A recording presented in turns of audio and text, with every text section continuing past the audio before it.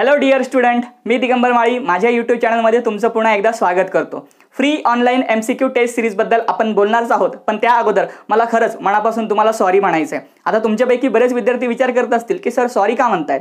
तुमच्यापैकी ज्या विद्यार्थ्यांनी माझी previous 21 day study plan to crack MHT CET he lecture series follow केली असेल तर त्या लेक्चर सीरीजमध्ये जो आपला 21 डेचा स्टडी प्लॅन होता त्या दिवशी मी तुम्हाला हे डिक्लेअर केलं होतं की मी लवकरच तुमच्यासाठी एक न्यू MCQ सीरीज स्टार्ट करणार आहे आणि त्याचे व्हिडिओज मी तुम्हाला 2 ते 3 दिवसात प्रोव्हाइड करणार आहे। पण त्यानंतर मात्र 8 ते 10 दिवस मी कुठल्याही प्रकारचे व्हिडिओज हे तुम्हाला खरंच प्रोव्हाइड करू शकलो नाही, त्याबद्दल रिअली सॉरी। आणि या 8 ते 10 दिवसांमध्ये तुमच्यापैकी खूप साऱ्या विद्यार्थ्यांनी मी जो नंबर प्रोव्हाइड केला आहे त्यावरती मला फोन केले, व्हॉट्सअप मेसेजेस केले, त्यासोबतच यूट्यूबचे जे आपले व्हिडिओज आहेत त्यामध्ये सुद्धा कमेंट केले, काय झालं सर तुम्ही व्हिडिओज का अपलोड करत नाहीये। सो या अशा कुठल्याही विद्यार्थ्यांना मी ॲक्च्युली त्या पिरियडमध्ये खरंच रिप्लाय सुद्धा दिलेला नाहीये। Extremely sorry for that. पण यामागे जी कारणं होती ती खरंच वेगळी होती आणि मी थोडा वेगळा विचार करत होतो। मला असं वाटतं की मी तुम्हाला ती खरंच शेअर केली पाहिजे की एक्झॅक्टली काय कारण होतं की मी तुम्हाला 8 ते 10 दिवस कुठल्याही प्रकारचे व्हिडिओ प्रोव्हाइड करू शकलो नाही।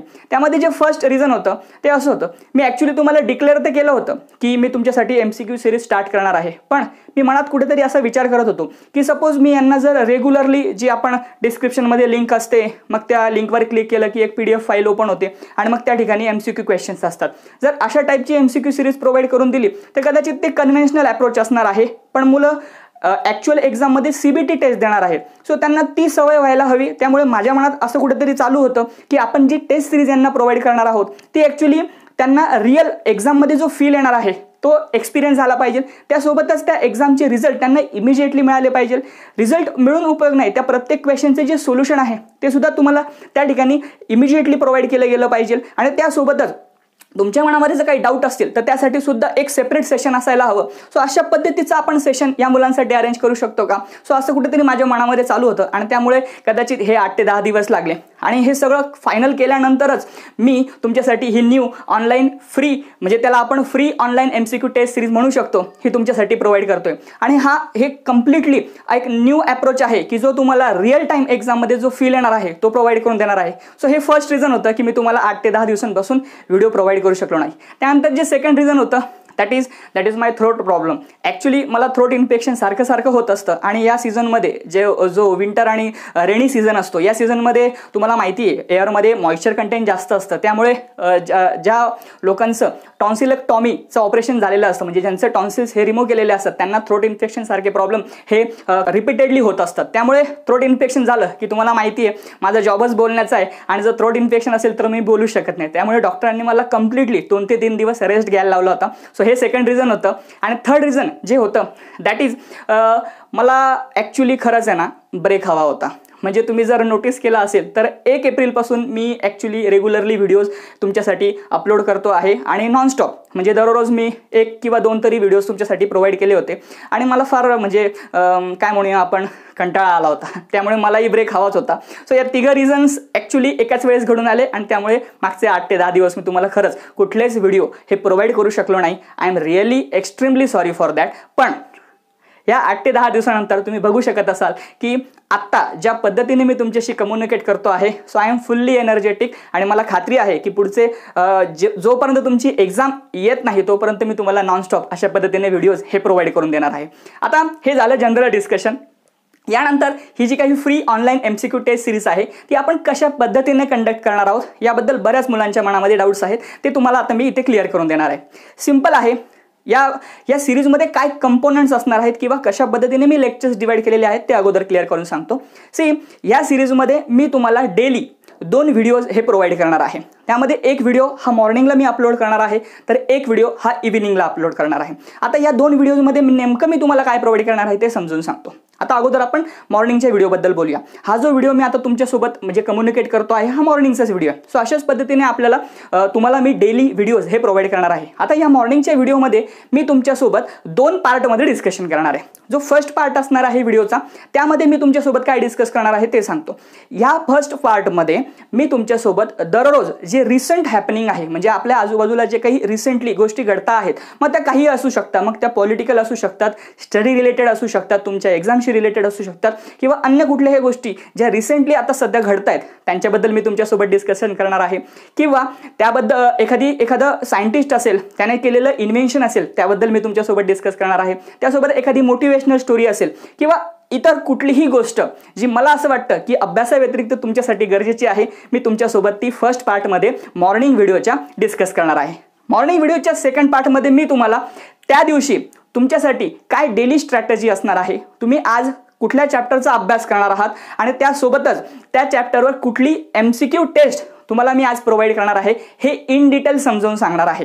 ठीक आहे, आणि ती ऑनलाईन MCQ टेस्ट तुम्हाला त्याच दिवशी ती कंप्लीट करायची आहे. सो अशा पद्धतीने आपला हा मॉर्निंगचा व्हिडिओ असणार आहे, म्हणजे तुम्हाला एक त्यामध्ये क्लिअर कट आयडिया येऊन जाईल की आज आपल्याला कुठली ऑनलाईन टेस्ट ही अटेम्प्ट करायची आहे. सो हे झालं मॉर्निंग व्हिडिओचं. त्यानंतर जो इव्हिनिंगचा व्हिडिओ असणार आहे त्यामध्ये मी तुम्हाला काय प्रोव्हाइड करणार आहे. सकाळी ऑनलाईन टेस्ट तुम्हाला असाइन केल्यानंतर तुम्ही दिवसभरामध्ये ती टेस्ट सॉल्व्ह करणार आहात. ती टेस्ट सॉल्व्ह केल्यानंतर असं होऊ शकतं की त्या टेस्टमधले काही क्वेश्चन्स हे तुम्हाला कदाचित डिफिकल्ट वाटत असतील. सो मलाही माहिती आहे की कुठले क्वेश्चन्स डिफिकल्ट असणार आहेत. सो त्या सर्व डिफिकल्ट क्वेश्चनचे सोल्युशन्स मी तुम्हाला इव्हिनिंगच्या व्हिडिओमध्ये प्रॉपरली प्रोव्हाइड करणार आहे. हे माझ्यासाठी खरंच अशक्य आहे की टेस्टमध्ये जेवढे क्वेश्चन्स मी तुम्हाला दिलेले आहेत ते लगेच इमिजिएटली तुम्हाला प्रोव्हाइड करता येईल. पण सपोज टेस्टमध्ये 50 क्वेश्चन्स असतील तर त्या 50 क्वेश्चन्सपैकी असं इमॅजिन करूया की 25 ते 30 क्वेश्चन हे इझीच लेवलचे असणार आहेत. ठीक आहे ना, कारण की CET काही डिफिकल्ट एक्झाम नसते आणि तुम्ही जर प्रॉपरली प्रिपरेशन केलं असेल तर कदाचित तुम्हाला सर्वच क्वेश्चन सोपे वाटू शकतात. पण मेजरली बघायला गेलं तर 30 क्वेश्चन्स हे इझी लेवलचे असणार आहेत, तर 20 क्वेश्चन्स हे कदाचित डिफिकल्ट लेवलचे असणार आहेत की मोस्ट ऑफ मुलांना तिथे कदाचित खूप सारे इश्यूज क्रिएट होऊ शकतात किंवा त्यांना ते डिफिकल्ट वाटू शकतात. सो असे जे क्वेश्चन्स असणार आहेत जे मी सिलेक्ट करणार आहे त्या टेस्ट सिरीजमधून, सो ते तुम्हाला मी इव्हिनिंगला प्रॉपरली इथे बोर्डवरती सॉल्व्ह करून देणार आहे. सो अशा पद्धतीने आपण ही upcoming free online MCQ taste सिरीजचे जे काही व्हिडिओज आहे मी ते तुम्हाला प्रोव्हाइड करणार आहे.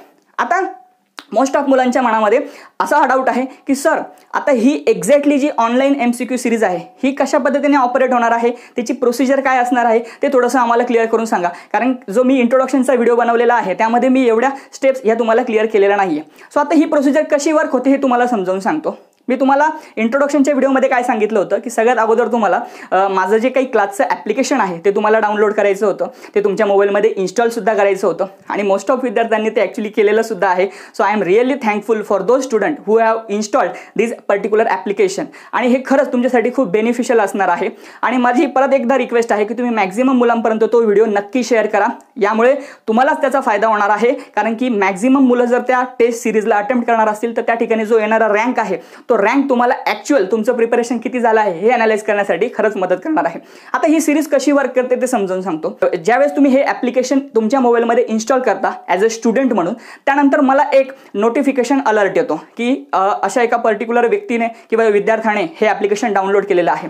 म्हणजे तुमचं जे काही एक्सेप्टन्स आहे किंवा तुमचं जे ॲप्लिकेशनची जी काही परमिशन आहे ती माझ्याकडे पेंडिंग असते.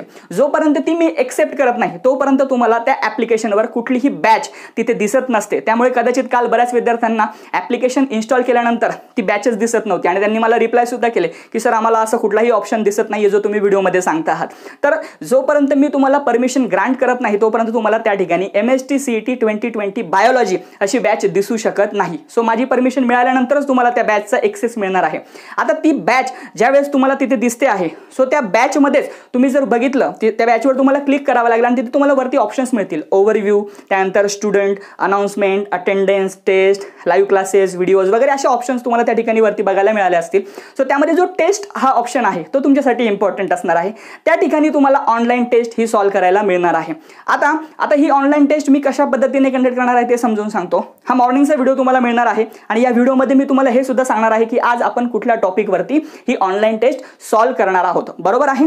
सो हे एकदा का मी तुम्हाला सांगितलं की यानंतर तुम्हाला त्या ॲप्लिकेशनवर ती टेस्ट अटेम्प्ट करायची.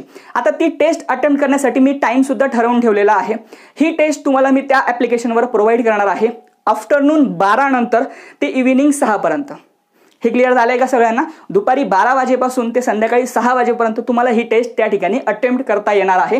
तुम्हाला सिम्पली कोणालाही विचारायचं नाहीये, ॲप्लिकेशन ओपन करायचं आहे, बॅचवर क्लिक करायचं आहे, बॅचवर क्लिक केल्यानंतर टेस्ट सेक्शनमध्ये जायचं आहे आणि तिथे तुम्हाला ती टेस्ट ही दिसणार आहे आणि त्या ठिकाणी तुम्हाला असं मेन्शन केलेलं असणार आहे की 1 अटेम्प्ट. याचा अर्थ असा की ती टेस्ट सोडवण्यासाठी तुम्हाला फक्त एकच अटेम्प्ट मी प्रोव्हाइड केलेला आहे, मल्टिपल अटेम्प्ट्स मी तुमच्यासाठी प्रोव्हाइड करणार नाही. त्याचं रिझन सुद्धा आहे.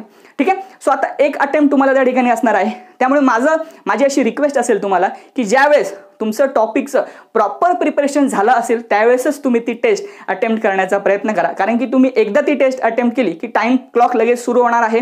विदिन स्टिप्युलेटेड टाइम ती टेस्ट ओव्हर होऊन जाईल. त्यानंतर तुम्हाला ती परत अटेम्प्ट करता येणार नाही. त्यामुळे ज्यावेळेस तुमचा प्रॉपरली स्टडी त्या टॉपिकचं झालं असेल त्यावेळेसच तुम्ही ती ऑनलाईन टेस्ट ही अटेम्प्ट करा. ती टेस्ट अटेम्प्ट केल्यानंतर तुम्हाला ती टेस्ट सबमिट करायला लागेल. सबमिट केल्यानंतर इमिजिएटली विदिन 1 मिनिट तुम्हाला त्या टेस्टचा जो रिपोर्ट आहे तो ठिकाणी बघायला मिळणार आहे. तुम्ही किती क्वेश्चन्स अटेम्प्ट केले, त्या प्रत्येक क्वेश्चनचं करेक्ट आन्सर काय होतं, रॉंग आन्सर काय, तुम्ही जर रॉंग दिलं असेल तर ते रॉंग आन्सर होतं आणि जर करेक्ट असेल तर करेक्ट ऑप्शन त्या ठिकाणी तुम्हाला हायलाईट करून मिळणार आहे.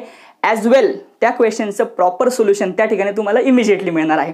सो अशा पद्धतीने तुमच्यासाठी तो रिपोर्ट इमिजिएटली त्या ठिकाणी टेस्ट सबमिट केल्यानंतर तुम्हाला बघायला मिळणार आहे. सो अशा पद्धतीने ही ॲक्टिव्हिटी असणार आहे. आता असं होऊ शकतं कारण की हा टेक्निकल पार्ट आहे, कारण खूप सारे विद्यार्थी त्या online टेस्टला at a time solve करणार आहेत. त्यामुळे असं होऊ शकतं की काही विद्यार्थ्यांची कदाचित ती टेस्टच ओपन होणार नाही. सो घाबरून जाण्यासारखं काही नाही आहे, सिम्पल आहे. तुम्ही परत एकदा काय करा, ते ॲप्लिकेशन अनइन्स्टॉल करा, पुन्हा इन्स्टॉल करा आणि मी तुम्हाला लगेच परमिशन देऊन ती टेस्ट तुम्हाला लगेच सॉल्व्ह करता येऊ शकते.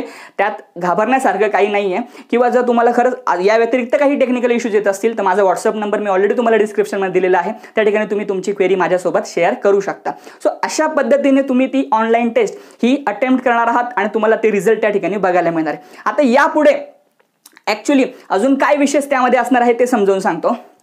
जेवढे पण विद्यार्थी ही ऑनलाईन MCQ टेस्ट अटेम्प्ट करणार आहेत, अटेम्प्ट केलेल्या विद्यार्थ्यांपैकी जे फर्स्ट 3 टॉपर्स असणार आहेत की ज्यांचे स्कोर हे मॅक्झिमम आहेत, त्यांची नावं मी दररोज मॉर्निंगला जो व्हिडिओ अपलोड करणार आहे ती या ठिकाणी मेन्शन करणार आहे. सो मला असं वाटतं की हे त्या विद्यार्थ्यांसाठी एक विशिष्ट प्रकारचं मोटिवेशन असू शकतं की त्यांनी एका विशिष्ट टेस्टमध्ये चांगले स्कोर सेक्युअर केले आणि मग त्यांचे नावं इथे मेन्शन करण्यात आणि त्यांना ॲप्रिसिएशन प्रोव्हाइड करण्यात काहीच वाईट नाही आहे. सो मला असं वाटतं की खऱ्या अर्थाने त्यांच्यासाठी आपल्या सगळ्यांकडून या वेल विशेस असू शकतात आणि एक वेगळ्या प्रकारचं मोटिवेशन हे त्यांच्यासाठी असू शकतं.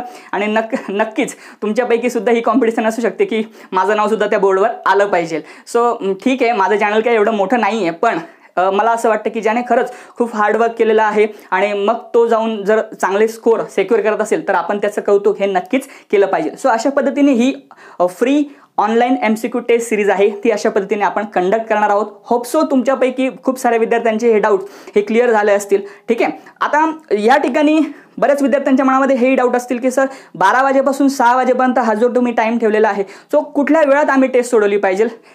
असं काहीच बंधन नाही आहे. तुम्हाला असं वाटतं की 12 वाजेपर्यंत तुमचा अभ्यास झालेला आहे, 12 वाजून 1 मिनिटाने तुम्ही टेस्ट इमिजिएटली स्टार्ट करू शकता आणि लगेच अटेम्प्ट करू शकता. आणि तुम्हाला असं वाटतं नाही मला अभ्यास करण्यासाठी वेळ हवा आहे, काहीही प्रॉब्लेम नाही आहे. तुम्ही दुपारी 4 वाजेपर्यंत 5 वाजेपर्यंत अभ्यास करून सुद्धा 5 वाजता त्या टेस्टमध्ये लॉग इन करू शकता. इवन 6ला 5 कमी असताना सुद्धा तुम्ही त्या टेस्टला लॉग इन केलं तरीही काही प्रॉब्लेम नाही आहे, तरी सुद्धा तुम्ही ती पूर्ण टेस्ट सॉल्व्ह करू शकणार आहात. पण 6 वाजेनंतर आणि 12 वाजेच्या अगोदर टेस्ट ओपन होणार नाही. तो जो काही टाइम ठरवलेला आहे त्या टाइम पिरियडमध्येच तुम्हाला ती टेस्ट अटेम्प्ट करायची आहे. आय थिंक आता सगळ्यांनाच ऑनलाईन MCQ सिरीज आपण कशा पद्धतीने कंडक्ट करणार आहोत याची क्लॅरिटी आली असेल. आता आजच्या फ्री ऑनलाईन MCQ टेस्ट सिरीजबद्दल बोलूया. आज आपली टेस्ट नंबर 1 आहे आणि या टेस्ट नंबर 1 मध्ये मी तुम्हाला जे क्वेश्चन्स किंवा जी टेस्ट आपण कंडक्ट करणार आहोत ती कंडक्ट करणार आहोत पहिल्या 2 चॅप्टर्सवरती. बायोलॉजीचे पहिले 2 चॅप्टर्स तुम्हाला सगळ्यांना माहितीच आहे. जो फर्स्ट चॅप्टर आहे that is genetic basis of inheritance आणि जो सेकंड चॅप्टर आहे that is gene, it's nature, expression and regulation. या दोघं चॅप्टरचे मिळून त्या टेस्टमध्ये तुम्हाला मी 50 क्वेश्चन्स हे प्रोव्हाइड केलेले आहेत. इथून पुढे सर्व ज्या ऑनलाईन टेस्ट मी तुम्हाला प्रोव्हाइड करणार आहे त्या प्रत्येक टेस्टमध्ये मी कॉम्बिनेशन ऑफ चॅप्टर्स घेणार आहे आणि त्या कॉम्बिनेशन ऑफ चॅप्टर्समधून तुम्हाला 50 जे टॉप मोस्ट इम्पॉर्टंट क्वेश्चन्स असतील तेच प्रोव्हाइड करणार आहे की जेणेकरून त्या क्वेश्चन्सला सॉल्व्ह केल्यानंतर तुमच्यामध्ये एक कॉन्फिडन्स बिल्डअप होईल की तुम्ही ॲक्च्युअल एक्झाममध्ये पण चांगले स्कोर हे नक्की ग्रॅप करू शकाल. आता बरेच विद्यार्थी म्हणतील सर 50 क्वेश्चन का 100 क्वेश्चन्स प्रोव्हाइड करा ना. तर अशा सर्व विद्यार्थ्यांना मी सांगू इच्छितो की तुम्ही जर व्यवस्थित विचार केला तर हे 50 क्वेश्चन्स नाही आहेत, हे 200 क्वेश्चन्स आहेत. आता तुम्ही विचार कसा करता यावरती अवलंबून आहे. तुम्ही कदाचित जर माझी 21 डेची सिरीज प्रॉपरली फॉलो केली असेल तर त्या ठिकाणी मी हे खूप वेळेस एक्सप्लेन केलेलं आहे की ज्यावेळेस तुम्ही एखादं MCQ सॉल्व्ह करतात तर तो MCQ सॉल्व्ह करत असताना फक्त करेक्ट ऑप्शनचा विचार करू नका, त्यासोबत जे 3 ऑप्शन्स असणार आहेत त्यांचा सुद्धा तुम्हाला विचार करायचा आहे. आता यात काही विद्यार्थी म्हणतील सर टेस्टमध्ये तर टाइम ठरवून ठेवलेला आहे, मग आम्ही बाकीच्या ऑप्शनचा विचार कसा करणार? तर काही चिंता करायची गरज नाही आहे. ज्यावेळेस तुम्ही टेस्ट सबमिट करणार आहात त्यावेळेस तुम्ही फक्त करेक्ट ऑप्शनचाच विचार करा, पेपर प्रॉपरली सॉल्व्ह करा आणि सबमिट करा. सबमिट केल्यानंतर जेव्हा तुमचा रिपोर्ट जनरेट होईल त्या ठिकाणी तुम्हाला ते सोल्युशन्स तुम्ही कधीही नंतर बघू शकता. तुम्हाला वाटलं 5 दिवसानंतर मला सोल्युशन्स बघायचे, तुम्ही बघू शकता, काहीही प्रॉब्लेम नाहीये. नंतर ती जी टेस्ट तुम्ही सॉल्व्ह केलेली आहे त्याच्यामध्ये चेंजेस होणार नाही, पण त्याची जे सोल्युशन्स असणार आहे ते तुम्हाला लाईफ टाईमसाठी प्रोव्हाइड केलेले जाणार आहेत. त्यामुळे मनामध्ये हा डाऊट नका आणू की सर आता बाकीच्या 3 ऑप्शनचा विचार आम्ही कसा करायचा. नंतरून तुम्ही ते 3 ऑप्शन्सचा विचार करू शकता. सो अशा पद्धतीने तुम्ही जर बघितलं तर प्रत्येक क्वेश्चनमध्ये जे 4 ऑप्शन्स आहेत त्याचा तुम्हाला विचार करायचा आहे, कारण या एंट्रन्स एक्झाममध्ये कुठलाही क्वेश्चन रिपीट होत नाही, बरोबर आहे ना. म्हणजे त्याची पॉसिबिलिटी फार कमी असते. जर क्वेश्चन रिपीटच होणार नसतील तर आपण काय केलं पाहिजे, मग बाकीचे जे ऑप्शन्स आहेत त्यांचा विचार केला पाहिजे. कारण की ह्यावेळेस समजा मला C ऑप्शनवर क्वेश्चन आला असेल तर कदाचित असं होऊ शकतं की नेक्स्ट टेस्टमध्ये मला D, B किंवा A या ऑप्शन्सवरती क्वेश्चन्स येऊ शकतो. जर मी 4ही ऑप्शनचा प्रॉपरली विचार केला असेल तर नकळतपणे माझा त्या चॅप्टरचा डिटेल स्टडी हा होत असतो. आता या ठिकाणी मी कॉम्बिनेशन ऑफ चॅप्टर्स का प्रोव्हाइड केले, फुल लेंथ मॉक टेस्ट का नाही प्रोव्हाइड केली, असं सुद्धा काही जणांचं मत असू शकतं. तर तसं नाही आहे. कॉम्बिनेशन ऑफ चॅप्टर्स अगोदर तुम्ही जोपर्यंत वेल प्रिपेअर करत नाही तोपर्यंत आपण फुल लेंथ मॉक टेस्ट प्रोव्हाइड करू शकणार नाही किंवा मी तुम्हाला ती प्रोव्हाइड करणार नाही आहे. फुल लेंथ मॉक टेस्ट सुद्धा मी तुम्हाला या प्लॅटफॉर्मवर प्रोव्हाइड करून देणार आहे, पण त्या अगोदर जे काही चॅप्टर्स आपल्या सिलेबसमध्ये इन्क्लुडेड आहेत, मोस्टली 12चे चॅप्टर्स जे आहेत ते अगोदर आपण कंप्लीट करणार आहोत. अशा पद्धतीने म्हणजे 2 चॅप्टरचा ग्रुप किंवा 3 चॅप्टरचा ग्रुप अशा पद्धती किंवा सिंगल चॅप्टर सुद्धा असू शकतो. सो अशा पद्धतीने हे कंप्लीट केल्यानंतरच मी तुम्हाला फुल मॉक टेस्ट ही या प्लॅटफॉर्मवर प्रोव्हाइड करून देणार आहे. त्यासोबतच काही विद्यार्थ्यांनी मला असं विचारलं की सर प्रिव्हियस इयरच्या ज्या क्वेश्चन पेपर्स होता त्या तुम्ही आम्हाला प्रोव्हाइड करणार आहेत का? हो, मी तुम्हाला त्या प्रोव्हाइड करणार आहे. ते तुम्हाला प्रॉपरली ह्याच प्लॅटफॉर्मवरून मी प्रोव्हाइड करण्याचा प्रयत्न करणार आहे. सो माझी रिक्वेस्ट आहे की तुम्ही हा प्लॅटफॉर्म प्रॉपरली युटिलाइज करा तुमच्या अपकमिंग MHT CET साठी. आणि फायनली एक अजून रिक्वेस्ट होती, ती अशी आहे की ह्या प्लॅटफॉर्मवर जो काही चॅट ऑप्शन मी तुम्हाला प्रोव्हाइड करून दिलेला आहे सो तो चॅटिंग ऑप्शन आपल्या स्टडी पर्पजसाठी आहे. प्लीज त्या ठिकाणी कुठल्याही प्रकारचे अनवॉन्टेड मेसेजेस पोस्ट करू नका. तुम्ही करत नाही आहे, पण मला असं वाटतं की कसं विद्यार्थी आहे त्यांच्याकडून काही चुका होऊ शकतात आणि जर अशी कुठलाही विद्यार्थी जर त्या ठिकाणी अशा अनवॉन्टेड पोस्ट जर क्रिएट करत असतील किंवा रिलेटेड ज्या कमेंट्स नाही आहेत, ज्या गरजेच्या नाही आहे या ठिकाणी त्या प्लॅटफॉर्मवर जर अशा कमेंट करत असेल तर त्या विद्यार्थ्यांना मी त्या पर्टिक्युलर बॅचमधून रिमूव्ह करेल आणि त्याला ही फॅसिलिटी नंतर मी या फॅसिलिटीचा एक्सेस त्याला नंतर मी प्रोव्हाइड करून देणार नाही, त्याने कितीही रिक्वेस्ट केली तर. त्यामुळे तुम्हाला त्या ठिकाणी ज्या कमेंट किंवा जे चॅट्स तुम्ही करणार आहात ते रिस्पेक्टफुल ठेवायचे आहेत. कुठल्याही व्यक्तीबद्दल आपल्याला कुठल्याही प्रकारची मिसबिहेवियर करायचं नाही आहे. सो आय होप की तुम्ही ही डिग्निटी त्या ठिकाणी मेंटेन कराल, कारण की ही जी काही फॅसिलिटी आहे ही तुम्हाला मी फ्री ऑफ कॉस्ट प्रोव्हाइड केलेली आहे आणि हिचा बेनिफिट तुम्ही प्रॉपरली घेऊन तुम्हाला ती कशी युटिलाइज करता येणार आहे यासाठी विचार करा. सो आय होप आजच्या व्हिडिओमध्ये जे पॉईंट्स मी तुम्हाला सांगितले हे सगळ्यांना क्लिअर झाले असेल. तो आजच्या टेस्टसाठी तुम्हाला कुठले 2 चॅप्टर्स प्रिपेअर करायचे आहे. First chapter is genetic basis of inheritance and the second chapter is gene, it's nature and expression regulation. आणि ही टेस्ट तुम्हाला कधी मिळणार आहे तर 12 वाजेपासून 6 वाजेपर्यंत तुम्ही ती कधीही अटेम्प्ट करू शकता. आणि त्या क्वेश्चन्समध्ये जे डिफिकल्ट MCQs असणार आहे ते तुम्हाला मी इव्हिनिंगच्या व्हिडिओमध्ये अपलोड किंवा प्रोव्हाइड करून देणार आहे. इव्हिनिंगचा व्हिडिओचा टायमिंग काही असं फिक्स नाही आहे किंवा मॉर्निंगच्या व्हिडिओचं पण टायमिंग फिक्स नाही आहे, पण माझा प्रयत्न असणार आहे की मॉर्निंगचा व्हिडिओ जो आहे तो 9 वाजेपासून 11 वाजेपर्यंत तुम्हाला प्रोव्हाइड केला जाईल. तर इव्हिनिंगचा जो व्हिडिओ आहे तो 5 वाजेपासून प्रोबॅबली 7 वाजेपर्यंत तुम्हाला तो नक्की मी प्रोव्हाइड करण्याचा प्रयत्न करणार आहे, जेणेकरून तुम्हाला प्रॉपरली त्या दिवशीचे डाउट्स हे इमिजिएटली क्लिअर करता येतील. होप सो तुम्हाला या सर्व गोष्टी आजच्या व्हिडिओमधल्या क्लिअर झाल्या असतील. तुम्हाला या व्यतिरिक्त जर काही एक्स्ट्रा सजेशन असतील तर तुम्ही मला नक्कीच माझ्या व्हॉट्सअप नंबरवर मेसेज करू शकता, कमेंट करू शकता किंवा जो आता आपण ऑनलाईन प्लॅटफॉर्म प्रोव्हाइड केला आहे त्या ठिकाणी सुद्धा माझ्यासोबत लाईव्ह चॅट करू शकता. आणि हा व्हिडिओ सुद्धा तुम्हाला मॅक्झिमम शेअर करायचा आहे. हे तुम्हाला मी शेअर करण्यासाठी यासाठी सांगतो आहे की मॅक्झिमम मुलांना याचा बेनिफिट झाला पाहिजे. ही माझी आतमधून तळमळ आहे. आणि कसं आहे ना की ज्या पद्धतीने तुम्ही बेनिफिट घेत आहात त्या पद्धतीने प्रत्येकाला तो बेनिफिट जर मिळाला आणि जर या प्लॅटफॉर्मवर सगळे विद्यार्थी जॉईन झाले तर अल्टिमेटली त्याचा फायदा तुम्हालाच हा रँक मिळवण्यासाठी होणार आहे. सो होप सो या सर्व गोष्टी तुम्हाला क्लिअर झाल्या असतील. सो आजच्या online MCQ taste सिरीजसाठी all the best.